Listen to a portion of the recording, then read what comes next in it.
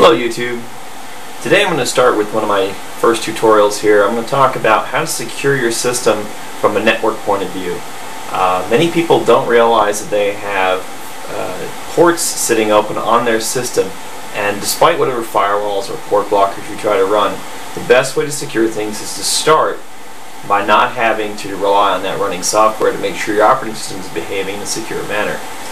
Now, first off, to find out what those ports are and to be able to find out what they're doing, you need to start out by taking and running a program that comes with Windows. It's come with Windows since '95 and it's in every version since, called netstat. Now I'm going to do a little screen capture to show you what it looks like to actually run netstat and see what information is coming from it. So here's what netstat looks like. Just a basic run of netstat.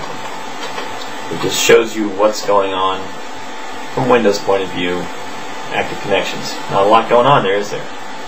Now, when you do a netstat, when you give it the slash or -a, it's going to show you more connections. Now this is just showing you as all these named connections, so not a lot.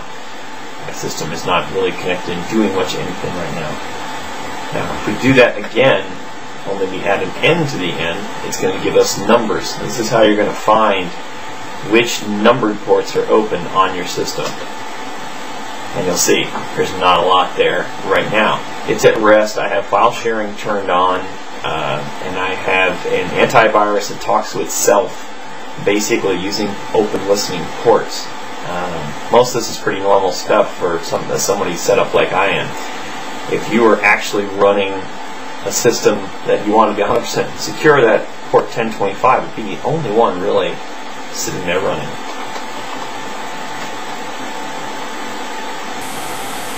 So there you can see from netstat how you find that information on the port numbers. If you need to look up, go to Google. I'll have a couple of links as well in the sidebar next to the video to a couple of port lists where you can look up what's actually using those ports.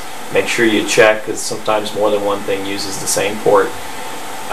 Find that out so you can figure out what you need to shut down, what doesn't need to be running, and close up those outside accesses to your system. In a later video I'll talk a little more about software like firewalls and port blockers.